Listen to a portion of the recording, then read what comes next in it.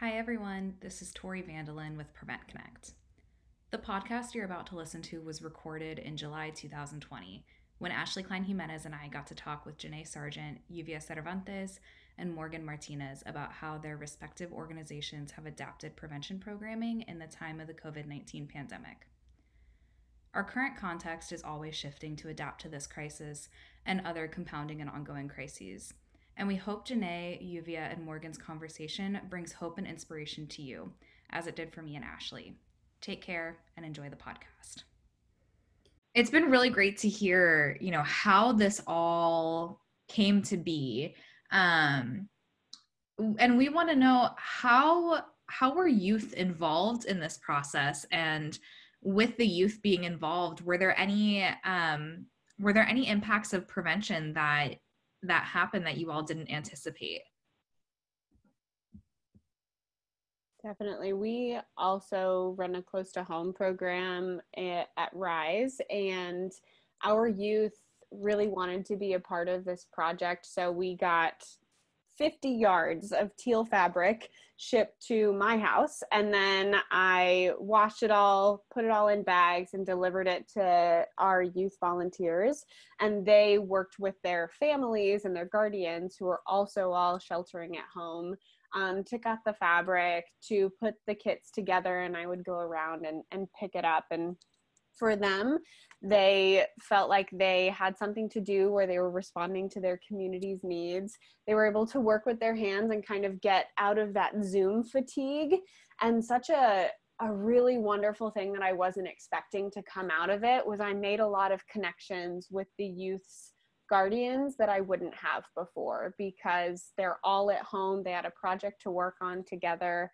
There are a few families who had not been very involved in the work, even though they knew that their kids were working with close to home and working with Rise.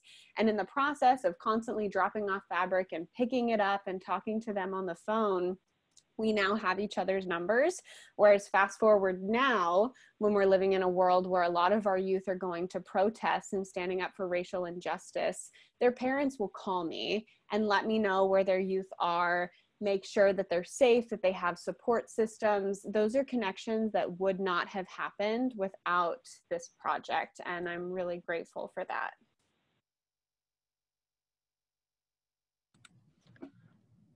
For our youth in Planada, they kind of got involved with just cutting the general shapes of the masks, because first I brought up if they wanted to know how to sew, if anybody did know how to sew, but it sounded like they were at a low capacity kind of dealing with all of these changes, and most of my youth are seniors in the program, so they were still experiencing that loss. But I think it was good for them to just cut the shapes out because it gave them something to do. And at the time, we were still trying to figure out how to move forward because technology isn't really accessible to youth out in Planada. We don't have strong internet connections. So it was awesome that they had a hands-on activity to do, and it was just a low-tech strategy. And yeah, they did a good job cutting the masks. And I think maybe one of the unexpected impacts was, I know one of my youth mentioned their families just helped them cut it. Their younger sisters helped them cut a couple of shapes out. And I'm going to assume that they had some of those conversations about what SAM was.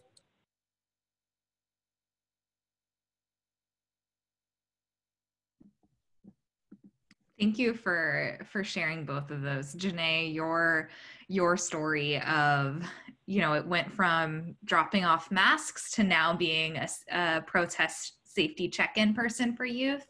I think that really shows how, like you all had mentioned earlier, the root of prevention is not just teaching people what to do and what not to do. It's about building community and having social support and community connectedness. So I really appreciate you all bringing that in. And it sounds like there's an overarching theme of being able to connect with adults and family members in youth's lives that have been historically a little difficult to reach.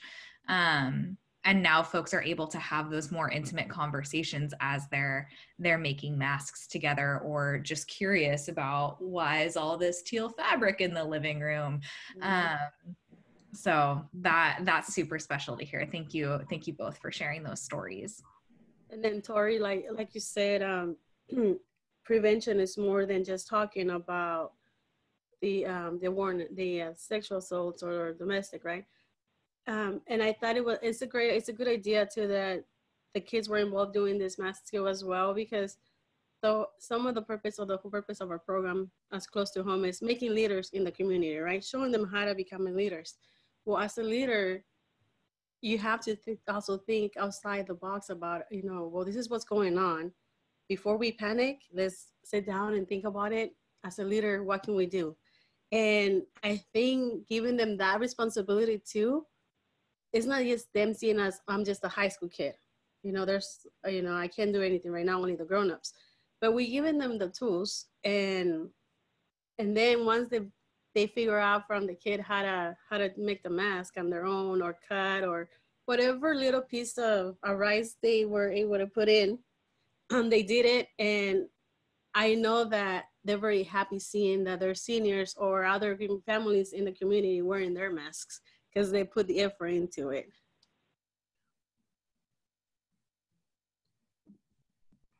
That's so awesome. I really like that you brought up that point of creating leaders in your community, specifically creating youth leaders, and having an opportunity for youth where they can really take ownership of it. And it's so visual too, where maybe you're walking down the street and you don't necessarily look at someone and recognize them as, oh, that's that person who liked our post on Facebook. Where when you're walking down the street and you see someone wearing a mask that you made, I feel like that would have such an impact on youth, as far as being able to really feel proud of the work that they're doing in their communities. So you all have discussed it a little bit, but I'm really hearing a theme of what it means to be a preventionist, and the importance of listening to your community, and how that plays into an intersectional and anti-oppressive approach to prevention, all leading into community support and social cohesion. So I just wanted to give you all an opportunity to tell us more about how else have your prevention programs focused on community and social cohesion and support during this coronavirus pandemic.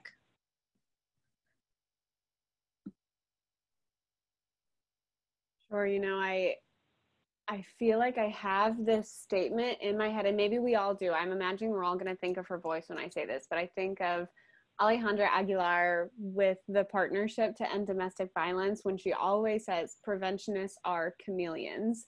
And I feel like that has been the theme of prevention and close to home, and our organizers since COVID started, and everything that's happened since COVID, and the racial injustice in society. And we've really tried to be flexible and throw out our plans every 2 seconds to respond to the community need. It started out as helping to create some online infrastructure of how to connect people to others in their neighborhoods who can do their grocery shopping. We started doing what might seem like really silly Instagram lives of watch me cook or watch me create care packages and deliver them to my friends.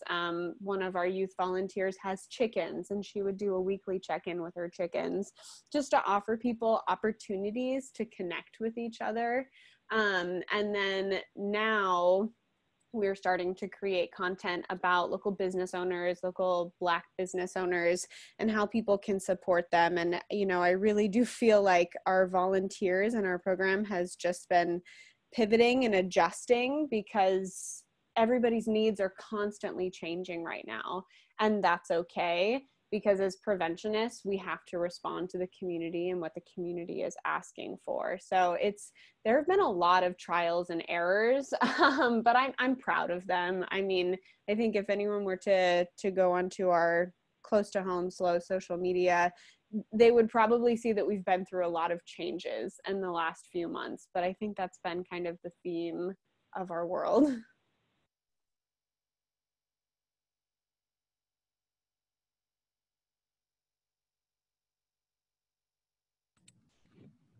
For our youth program, some of our social support has been allowing time and space during our meetings to just kind of share what's going through their minds, just giving the youth an opportunity to process what's going on in the world and talk about how they're feeling. And I think right at the very beginning of the COVID-19 closure, I threw together a last minute printout packet and I included all kinds of self-care tips, journaling prompts and ideas. And I'm just constantly working in just self-care into our programming and encouraging them to share it with their family and friends also. Yes. So, and with the adults, what I did was the adults, I seen that it was a little bit more anxiety and stress because their significant other or their spouses were not they were getting laid off. The kids were at home, not going to school. So there was a lot of anxiety and stress building up. One of the group members, she suffered a stroke, and that's when we're like, okay, how about as a group, let's do I know we're doing 2 meetings and it was something new, but let's do like a support group within each other. And if we can help each other, then we can also help other community members or other family members of at least try to stay more calm during this time. I know it's really hard, but with the once the group knew that one of the members had suffered from a stroke, we all actually, and then not only that, but at the stores there was no food. There was hard for us to find anything in the shelves, any toilet paper and all that went crazy in the stores. So what we did as a group member, everybody was like, let's donate something from our pantry. So, one put the beans, the other one put potatoes, the other one give out the milk, or things like that they had extra of. And then I drove to her house, to the lady that got the stroke, and we delivered the food. I couldn't really get to see her because she was in bed, but I left her there outside with the kids. And of course, we wipe everything down with sanitize the wipes, the Lysol wipes, to make sure that it was clean, because she had suffered a stroke and she was more liable to get sick or get some whatever else we had. She was very grateful, and I saw how the group, they were also going through the stress, but knowing that they were able to help someone else that were more in need, that helped them feel better about themselves. And it was like, okay, we can do something. Even though we're at home, we can still help one another. And then later on, when they did the mask as well, I know it was a lot of work and it was a lot of masks that they had to make. So I came with the idea, and I asked my supervisor if it was okay for me to go deliver them some pizzas, especially because the lady that had the stroke, she couldn't get up and cook for the family. So that's what I did. Planada is a very small community. They really don't have much restaurants. So I went to Merced. I bought them Little Caesars or Little Pizza, and I took it to them. And I just knocked on the door. So I'm like, here's a pizza for you and the kids. And the kids were loving it. Their kids were happy. They were like, oh my gosh, thank you. I was like, yeah, just a little appreciation for all the hard work you've been doing. So that's, I'm thinking, how we cope with the stress of COVID, by being working as a team and being with each other and helping each other with whatever, basically like a little counseling section within us in the group. Oh gosh, that I've really been enjoying listening to you all share the ways that you've had to adapt and pivot, and be chameleons, but also just be, places for support and safety for your communities. So, once again, just really appreciative for, sharing what is nothing that we've ever been through before. And so everyone's kind of figuring it out. So I'm just really appreciative of you sharing how you all have walked through this time. With that said, unfortunately, I don't know that much is going to be changing, in the next couple of months. It seems like there's new information every day. And so, this might be more of a long-term adjustment that we have to make personally and also in the community work that we're doing. And so I think that, this is going to continue to be a really important conversation for folks doing prevention. And I'd love if we could, as we end this conversation, if you all could just share, a tip or any advice to other prevention practitioners who are listening, in terms of, meeting community needs, adapting prevention programming, or even just taking care of themselves as we, continue to move through such a different time than any of us have experienced. So any tips or advice that you want to share with fellow prevention practitioners?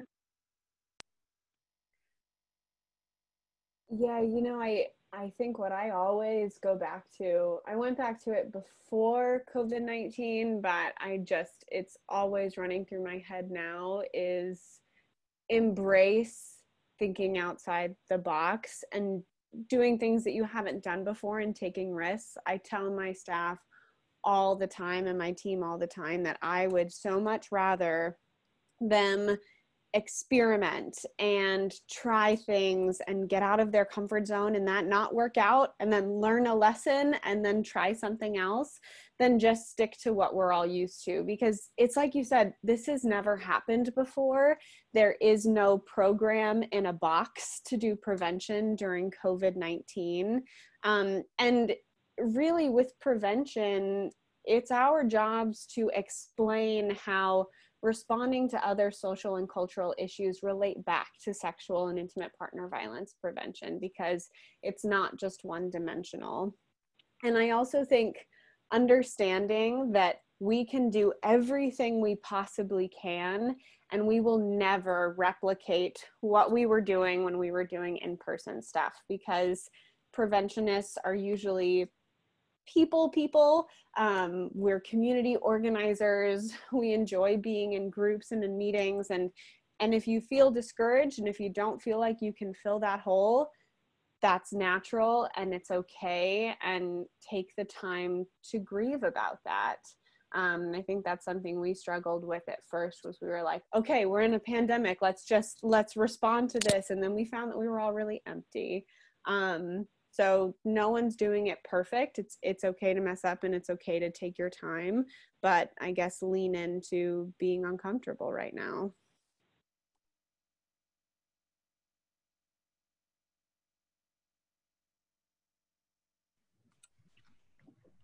I totally agree with everything Janae said. I think that's awesome advice.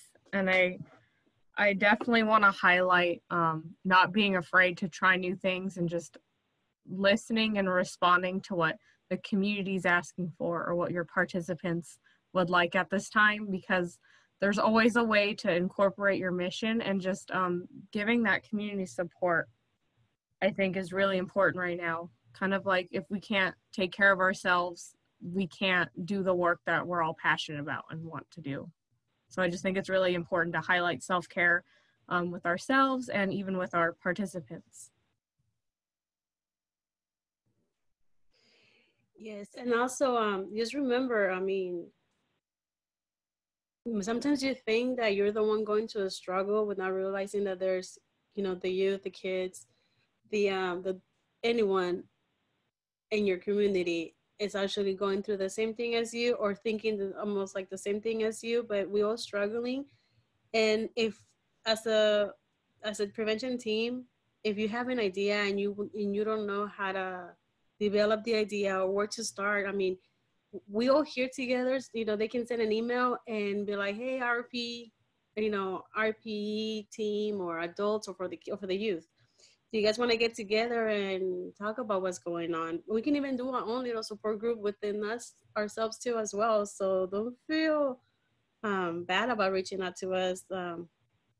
Maybe they're good ideas, maybe they're crazy ideas, but something can come out of it, and maybe it's a good transformation for the community or for yourself. Also, there's in my case, there's days I'd be like, okay, what am I going to do now, right? We're not doing our mappings, we're not doing what we're supposed to be doing in the program, but I find out that I can still help the people by reaching out to other organizations. For example, they do the food distribution. I've been participating in that. And I think that it's a good idea of, if there's people like that in your community, to reach out and work with, because not only are you helping each other, but if I need to recruit people, that's a great way for other community members that I haven't met yet to see me around and be familiar with my face. And hopefully later on, we can be part of the close to home, you know, prevention team and recruit more people by them looking at me and saying, oh, you know, that's the girl who was helping so-and-so, and I remember her. And hopefully we can make more friendship like that and more, be connected with more people from the community. So yeah, I mean, feel free to reach out to our own RPE team and see who's available for support. I think it can be so easy to feel like you're not doing enough right now. I mean, when we're used to going in and, you know, prevention takes a really long time to see results, but to see a change in someone, to do workshops in classrooms, to be at community events, you feel that. And when we're all at home and what feels like doing really small things, it's easy to feel very listless, especially for people who are action oriented. But what the community is missing right now is connection, and what we're providing, what every single interaction that you have, whether it's offering support to your volunteers, whether it's connecting with other organizations, connecting to other RPE people, even just texting someone that you work with or you've interacted with or met through your program. Those are really powerful moments right now, I think, more than ever. And I think it's important to try to keep that in mind, that you are making a difference, even if that difference doesn't feel like it did 6 months ago.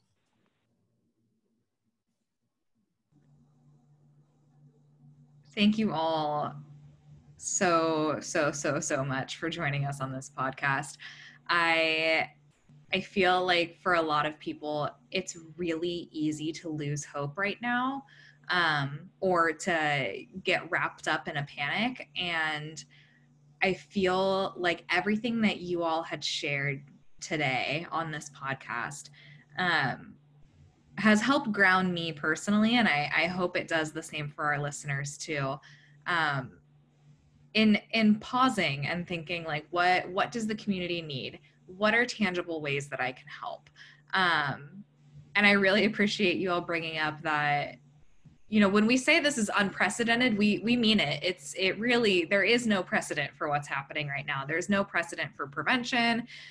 Just like there's, you know, not a lot of precedent for all the other things that folks are dealing with as a result of stay-at-home orders and COVID-19. So just being able to be flexible and be creative and give each other permission to take risks and make mistakes, you know, as long as the community need and community voice is at the center, then we're still having an impact on folks.